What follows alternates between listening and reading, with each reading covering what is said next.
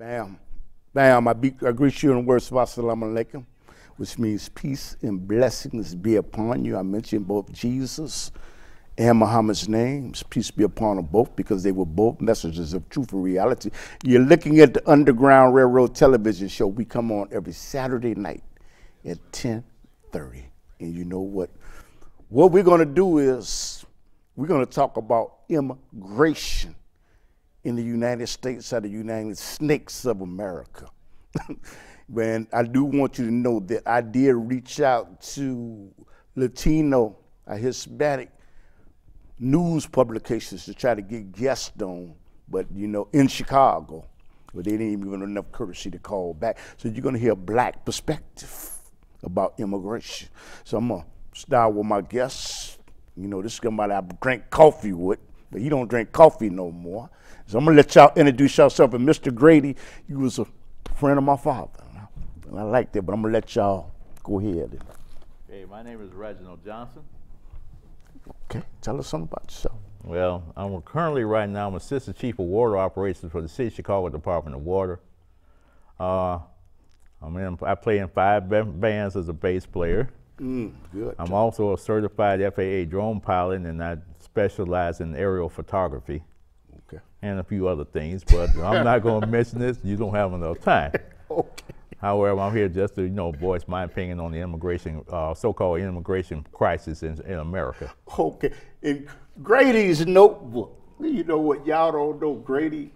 Well, it's between me and Grady, but go ahead.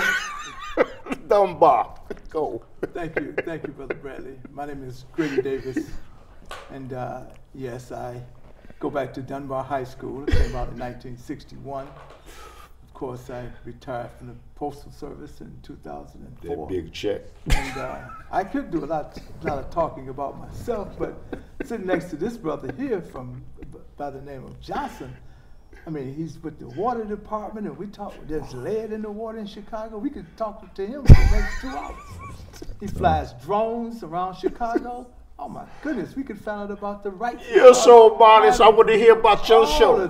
I want to hear about your show. I could pull that into Grady's notebook. But anyway, Grady Davis from Grady's notebook. An offshoot from my mentor, Mr. Lou Palmer, because Lou Palmer was my mentor, and I brag about that experience. And of course, as Lou's notebook inspired Chicago, I attempt to do what I can to let Grady's notebook inspire Chicago. And Brother Bradley, I accept your invitation to come on your show and talk about immigration. You're going to be coming on my show a lot more, as you can say. Well, yeah. God is willing, I'll be there. Inshallah.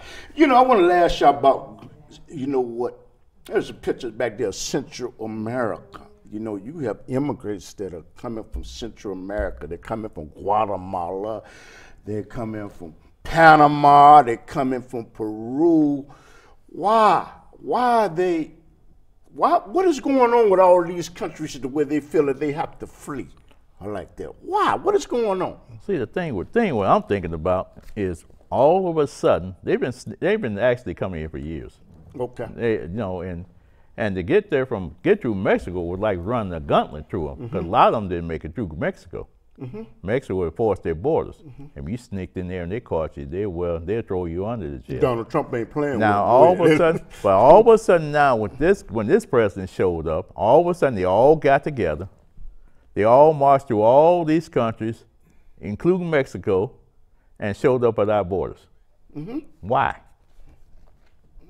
I mean, what's the reason behind it? Why they all of a sudden they organized and just marched through? There's a conspiracy going on here. Mr. Grady, what is going on in Central America, Guatemala, Peru, and Mexico, where, you know what, they feel like, damn, ain't no opportunity there, like we're gonna come to the United. What is going on? Why can't they fix their own problems? Because they have military hunters that's running their country. You talking about the cartels, right? I'm talking about those Central American countries. All of them, they have leaders that's caught up, just like the leaders here in the United States. They're trying to make as much money as they can from oil, from the other natural resources. And of course, they want to stay in power as long as they possibly can. They are not interested in trying to save or do anything for the poor people of their country. And it's just not unique as far as Central America is concerned. We've had the same problem in Africa because we had some African leaders that was caught up in trying to make as much money as they possibly can. And they were not concerned about the little people of Africa. It goes back to just about every one of the African countries, okay? But as far as Central America is concerned, that is the situation as I see it. But you know what? I'd like to ask both of y'all, if their government is so corrupt, you know, there was a revolution that took place in the United States of America when the United States separated from England. If Central America, Guatemala, Central America, and all these places are so corrupt, why don't you go up in the mountains and start a revolution? What's up there? What's up in the mountains? I'm talking about the start of a revolution to bring about change, because what y'all saying is voting these people out of power is not going to do no good anyway. That's what y'all pity be saying. Why don't you start a revolution in those countries? Well, look what happened back in the 60s when Cuba was financing a lot of these revolutions in Castro. Just right out and they had set Shay down there to disrupt these South American countries, and look what happened to him. United States got involved, sent the CIA down there, and the Green Berets, and that's who really did them in, the Green Berets, because even though he was a skilled jungle fighter, so were they, and they just chased him down and shot him up. Okay. Unfortunately, during that time, Castro was pushing a communist agenda. They were thinking that communism was going to be the savior, and it was not. No. But as I said, Castro sent those people down to infiltrate those countries, and for the most part, it did not work.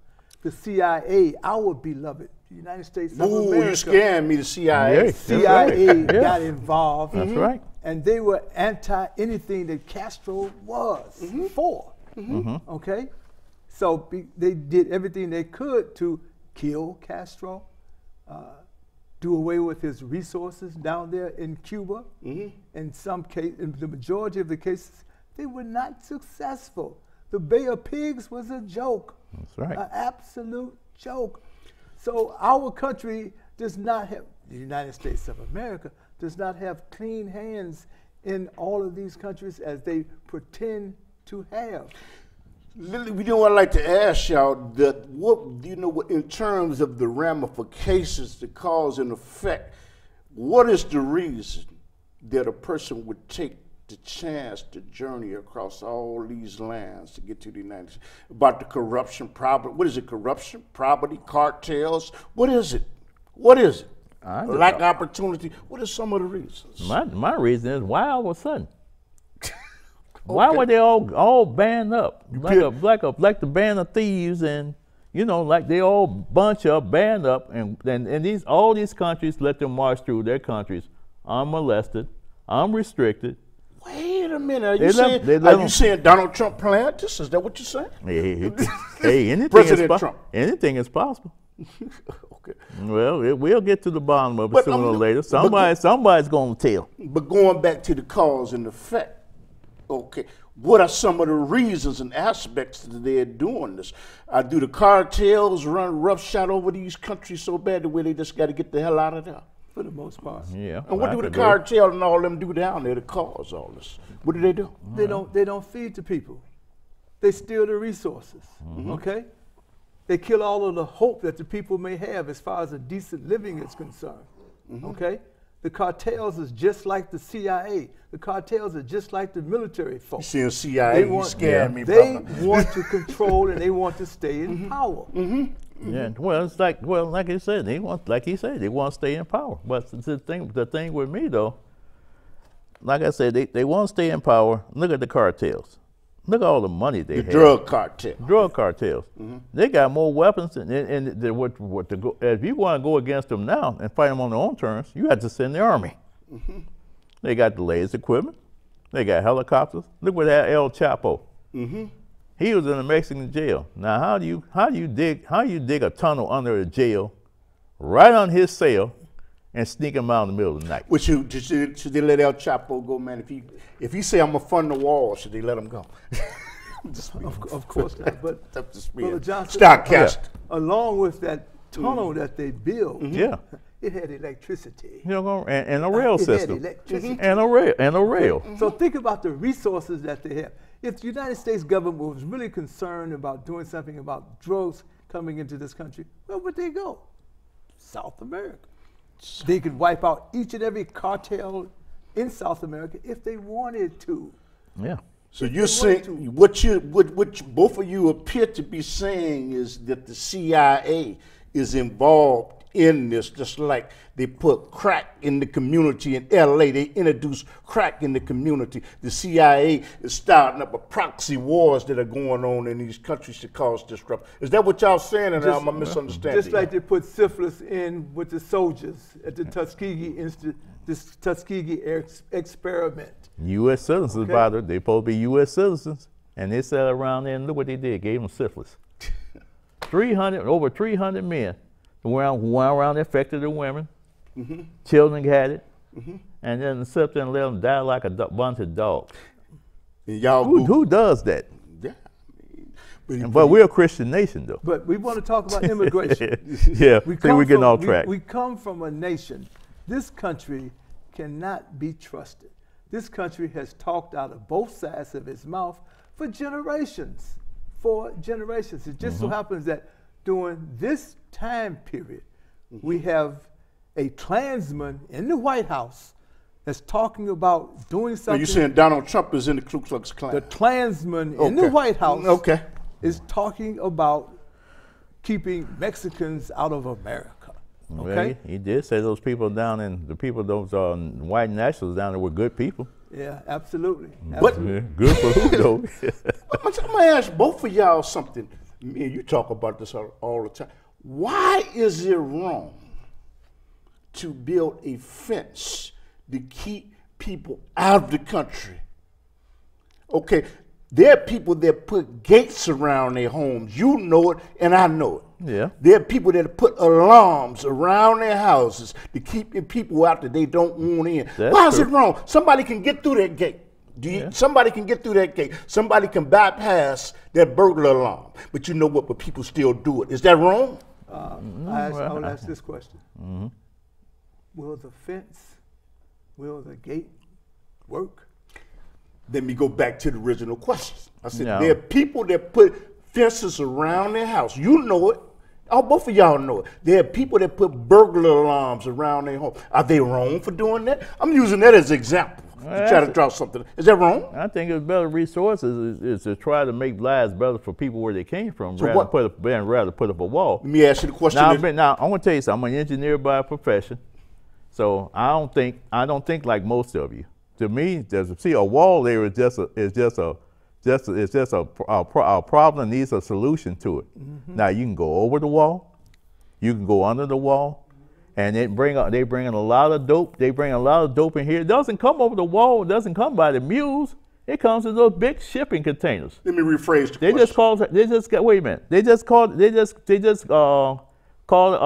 a ship over in Philadelphia, owned by some major banking conglomerate that had almost $500 million of dope in it. Let me rephrase the question. Okay, let me put it on a very small, minute level. Yeah. Are people wrong that put iron gates around their homes and people that put burglar alarms in their homes? Are they wrong? No, they're not wrong. This is what I'm trying to bring this to a small level. Okay, so how can you say that it's wrong to put a wall up, but you just said that it's okay to have a gate around your house and it's okay to have a burglar alarm? Now that doesn't make any sense to me, what y'all saying.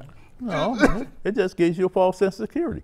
Okay, but you Gates- just said it gates- wasn't wrong though. And it's No, not it's wrong. not Just said it's It's not not wrong. wrong. It's You not can pull a wall down the eastern United States. I mean the western United States. From the one end southern to the border. other All you want, and all they're gonna do is either you go over it or tunnel through it. And look at say for instance like San Diego, and what's that? Station now. They got what's the right across the Mexican border? What's that town there? That's Tijuana. Tijuana. You know they sell a common sewer. You can actually go down the sewer. They got arrows down there showing you which way is Mexico, which way is the United States. But you know what? Both of y'all. No iron gates. There's no iron gates there. You know what? Both of y'all appear to be contradicting yourselves because you said that it is okay to put a iron gate around your home, and it's okay to put a burglar alarm there, but it's wrong to put a wall up. Both of y'all are. It's not really.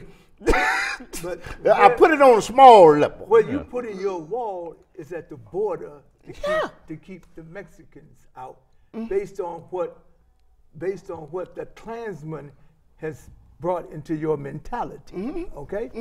Yeah, I think that's wrong and a waste of time and money. But go back to your other theory about putting that fence around your house. Yeah. You can put that fence around your house, and you can have all the false security you want, But if somebody knows that you got something in there that they want, they're gonna get in there. But you know what? They are going to get in. You know what? Damn it! But we got a gate around our place. Damn it! Even if they give us a false sense of security, we got burglar alarm. Somebody can do it, but you know what? It will minimize. It will make somebody say, you know what? Because they got a gate around their complex. You know what? Yeah. I'm gonna go to an easier target. Y'all know it. I know it. I understand. That's perfect. Okay. That's perfect. That's human nature right there. Why work for it? Okay. We just now, like a car thief told me once. See, I wouldn't try to steal your car. I can get it, but it's too much work. Now this guy drive down the street got your same car with no alarm on it. Which car you think I'm gonna do? You like those old club locks on your steering wheel? Yeah. He said I can defeat most of them in 15 seconds. Damn it, make America great again. Yeah, well, I'm just saying. I'm just kidding. but make America great again. It's just, you know, even the Bible tells you. I'm just kidding, though. Yeah, I want to tell you, even the Bible tells you to watch and pray. I don't believe in nothing but salvation. You know, I got